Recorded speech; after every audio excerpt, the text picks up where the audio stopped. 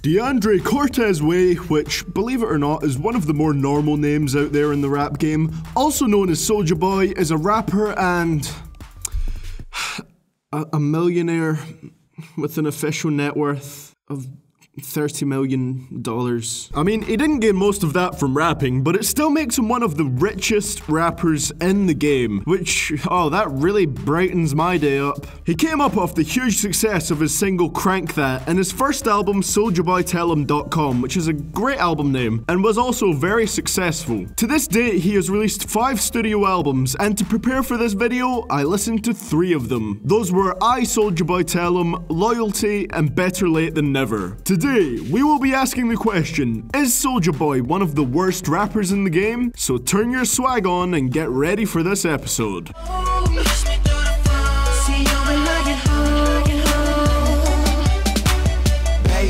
I know that you like me, you my future wifey.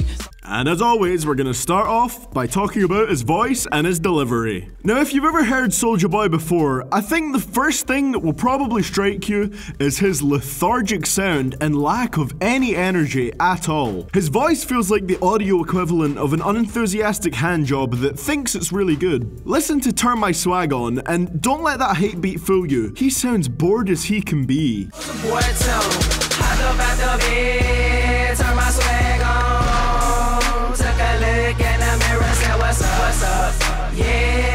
The way he drags out the syllables is horrible, it cuts right through my soul. He doesn't really mumble on his songs, but he slurs his words so much he might as well be saying anything. I don't know how he manages to slur, because in a lot of his music he just kind of loudly talks to deliver his lyrics. Here's an example from the song Birdwalk.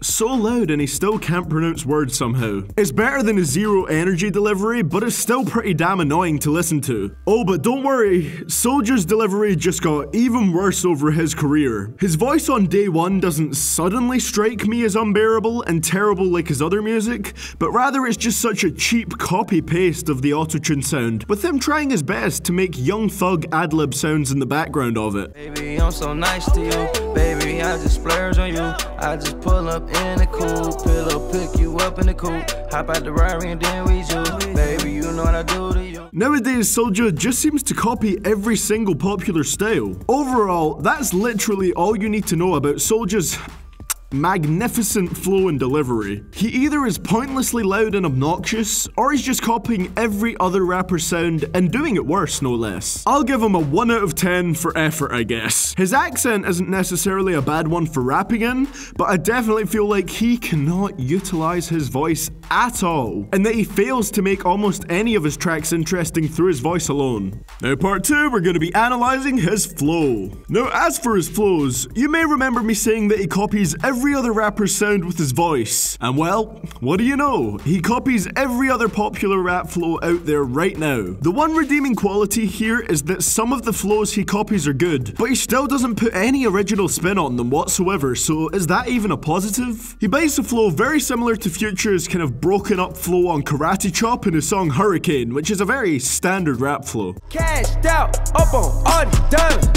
Hey, whip, hurricane, whip, damn. I just copped a Billy with a brand new paint. Or take I Just Broke My Wrist, which quite clearly uses what's dubbed as the Migos flow.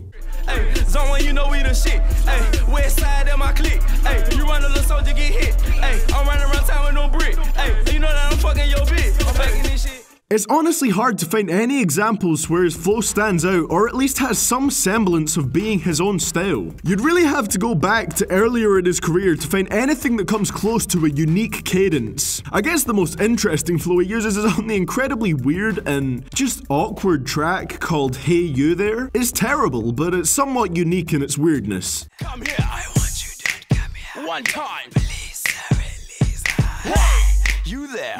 I see you over there. Hey, I see you everywhere. Also, even though the flow on Turn My Swag On is incredibly grating and ear-piercing, I have to admit, somehow he managed to make it catchy. I guess that's why the song is sold more than 1 million copies. Oh dear God, why? So yeah, a bit of a shorter segment here because I can't say much on someone who is essentially a no flow. Now this isn't an insanely massive issue when he uses flows that will be catchy no matter who spits them, but most of the time he somehow manages to copy the least energetic flows in hip hop. Some of his flows on the album iSouljaBoyTellem were better, but only enough for him to get a 2 out of 10 on flow. We're only 2 segments in and I'm genuinely questioning how this man built a fanbase. Now for part 3, it's always the fun part of these videos, we're going to be looking at his lyrics. Now I've called out some rappers for having very generic and standard rap lyrics that really take no creativity to come up with. But I did not know what zero creativity meant until I heard Soulja Boy's music. You're probably not surprised when I tell you, Soulja completely, absolutely, no doubt sucks terribly in the lyrics department. I could eat alphabetti spaghetti and shit better rhymes than what Soulja Boy comes out with. I knew his album iSouljaBoyTellem was going to be a true lyrical goldmine when it started with insane lyrics like these. I'm about the cars, I'm about the swag, I'm about the whip, I'm about the rag, I'm about the bricks, I'm about the flips, I'm about the chips, I'm about the deals, I'm about the stacks. Wow, so much content to analyze there. Then I knew his next album I listened to, Loyalty, was going to be just the absolute peak of wordsmith ability when it started with this. Hurricane, whip, whip, whip, whip, hurricane. Whip, whip, whip, whip, hurricane, hurricane, whip, whip. How does he even come up with these lyrics? It's insane. And then, of course, I didn't even question that Better Late Than Never would have lyrics to rival King Kendrick when it started with this. We've been grinding, grinding, grinding. We've been grinding, grinding, grinding.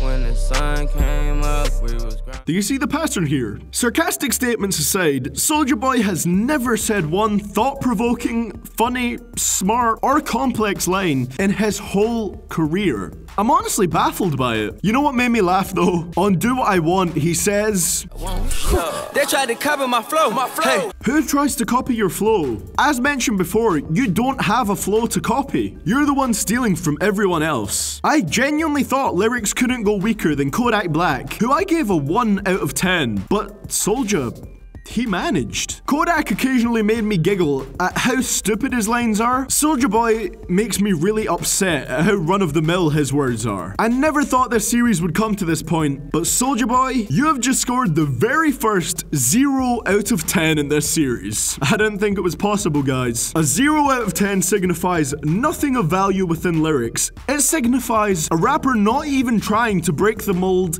even a little. It signifies laziness from someone who is already a multi-millionaire, so who cares what he's saying, right? And part 4, we're gonna be looking at his beat selection. Beat selection is commonly the segment where rappers in the series redeem themselves and score a bit higher than they would have otherwise. Not always, but most of the time it's the beats that save them. Not Soulja Boy. Okay, maybe I'm being a bit harsh, because not all his production is bad, actually, far from it. But all the beats on iSouljaBoyTellem, with the exception of Kiss Me Through the Phone, are awful, loud, abrasive garbage. Take Gucci Bandana as an example, which has a low-pitched, off-key piano as the main instrument, and it just sounds really cheap and unpolished. Hey, Gucci bandana, Gucci bandana, hey, Gucci bandana, Gucci bandana, hey, Gucci bandana, Gucci bandana. Then there's Booty Got Swag, which has kicks so loud that it honestly makes me recoil every time they hit. Just reduce the decibels on those and it would sound much better. However, it's not all bad. While he does pick fairly standard rap production in his more recent albums, it's simple but catchier production and I don't mind it as much. For example, Day One has a very nice laid back beat that sounds like something you could just cruise to. Baby, I've been a man since day one, yeah. Day one. Baby girl, been the man since day one. Day one. Since day one. Day one. You know I'm the man. It's definitely a huge improvement, and there's a lot of good beats on his 2015 and 2016 albums. Another nice one is the bassy Drophead Phantom, which features someone called Wanky Go. Laughing at that name provided 90% of my enjoyment from this album. However, it's not all good on his more modern albums. Trap Party has one of the worst beats I have heard this year, perhaps even in the past 5 years, with a really annoying high-pitched build-up sound that just does not go away. Welcome to my trap party. Call all the girls, we at the trap party. Walk up to my trap. Tell me that's not the most unappealing thing you've ever heard. If you're curious, by the way, that sound remains there for the whole entire goddamn song. So his beats are an improvement overall, but nothing special. And his score is gonna get drastically dragged down for the production on iSouljaBoyTellem and some of the production on Loyalty. I think 4 out of 10 is a fair score from here. And now we're at the final part where I'll be telling you guys how much I enjoyed Soulja Boy's music as a whole. Okay, you guys probably see where this segment is going, so I'm gonna make it a short one. So for this wonderful learning experience, I listened to 3 full Soulja Boy albums, which you should do too if you don't value your time or your ears. These albums were iSouljaBoyTellem, Loyalty, and Better Late Than Never, as I said in the intro. Now, I disagree with that title, Better Late Than Never. When it comes to Soulja Boy, never is better than late, but regardless, let's discuss these very quickly. As you can gather from what I've said already, iSouljaBoyTellem was an album with terrible beats and awful delivery, and was only slightly saved by a couple of catchy songs. The standout here for me was Kiss Me Through the Phone,